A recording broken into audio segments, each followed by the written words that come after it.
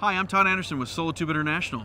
We're here today at Amco Structures to demonstrate the installation of a Solatube 750DS into a commercial container.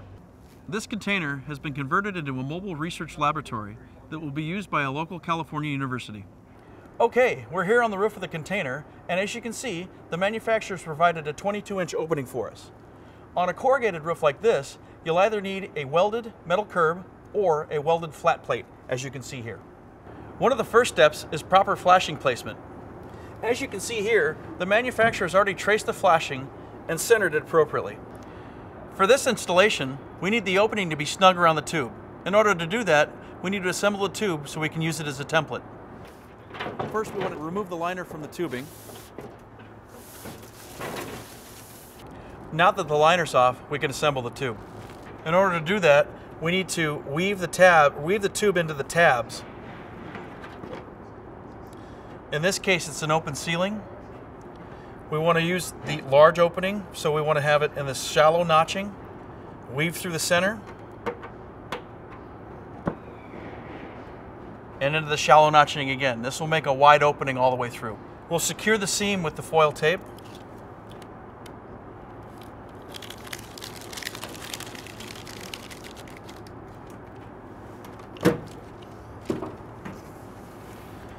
The foil tape has a pressure-sensitive adhesive that you want to push down in order to make a bond.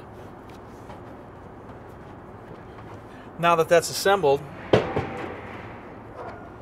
we can place the tube ring right on top. There's 4 tabs that you can see here that are going to line up with the notches on the tube.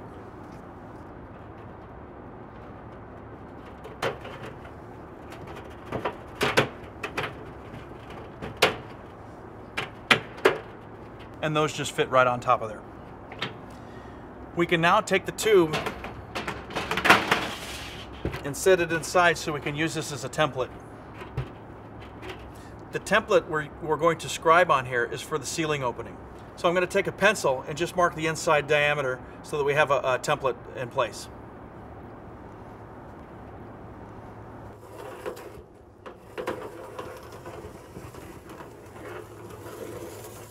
Now that that's marked, we can remove this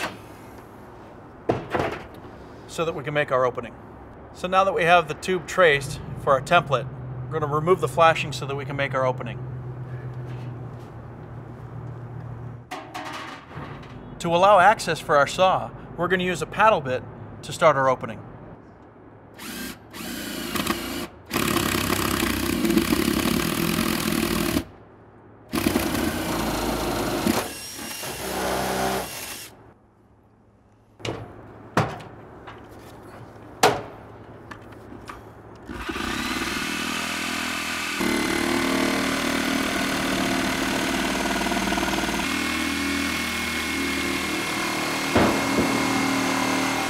So now that our opening's cut, we can set our flashing. So what we need to do on this here, because it's a flat plate, we need to use our butyl tape seal as a water barrier between the flashing and the flat plate. So we're going to use this butyl tape right around the perimeter of the flashing edge here.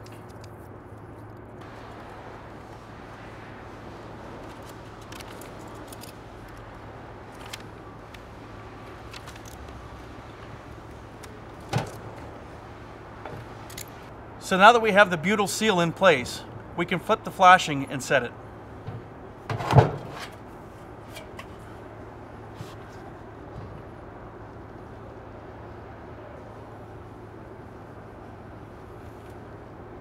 So now that the flashing's in place, we're going to fasten it to the deck using 1.5-inch Tech screws. So you can see here, these Tech screws provide a water barrier with that rubber grommet that they have on them. This is the preferred method for metal-to-metal flashing. So now that all the fasteners are set, we can finish assembling the tube so we can install it. So to finish assembling the tube, we need to take our foil tape and attach the tube ring to the tube. So we'll take our foil tape and apply it halfway on each side.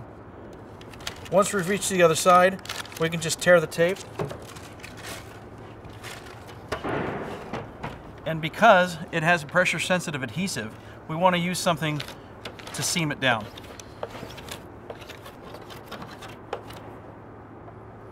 Okay, so now that the tube ring is fastened to the tube, we can add the butyl rope seal. The butyl rope seal is going to be installed right on the underside of the tube ring. This is going to provide a water barrier between the flashing and the tube ring. If there's excess butyl tape, just take a knife and cut the remainder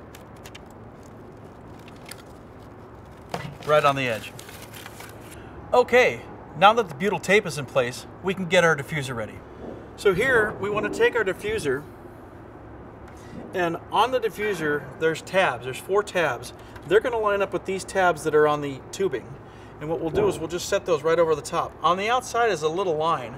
It's a little difficult to see, but there's a little line here that will help guide and line up those tabs onto those other tabs.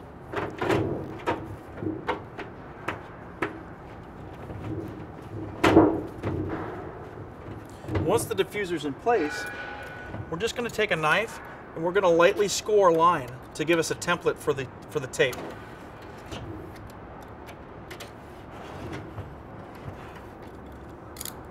Okay, and then we can just lightly push into the tube that we can release the diffuser.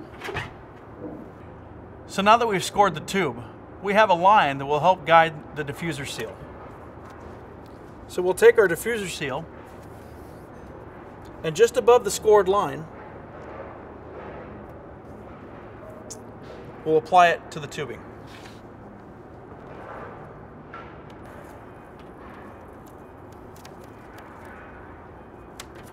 With the diffuser seal in place, we can now install the tubing. Because we've made the opening snug, we're going to install the diffuser from the bottom.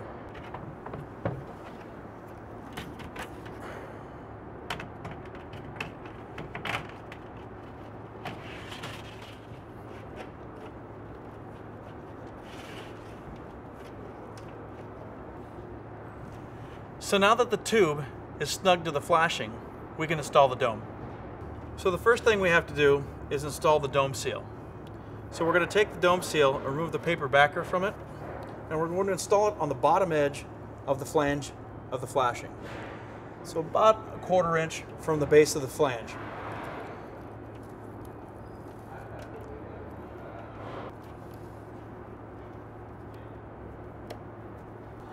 So with the dome seal in place, we can now take the dome and install the 3 spacers.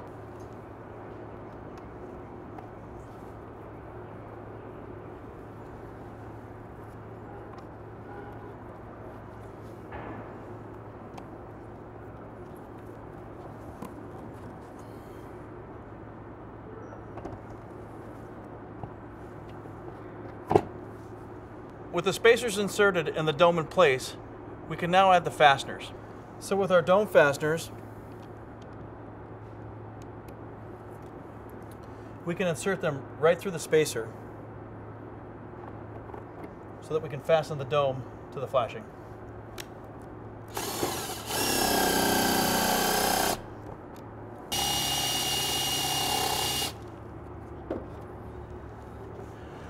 So with all 3 fasteners in place, the dome is set and secure. So we finished up on the rooftop, and now we're inside the container, and as you can see, the Solatube daylighting system is providing ample daylight. So to complete the installation, we'll need to install the diffuser. So we'll line up the tabs on the diffuser with the tabs on the tubing.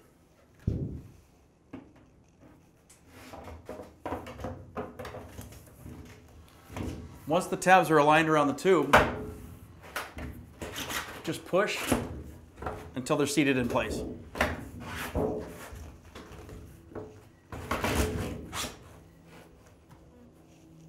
So this completes our installation of a Solatube 750DS into a mobile research container. Thanks for watching. We'll see you next time.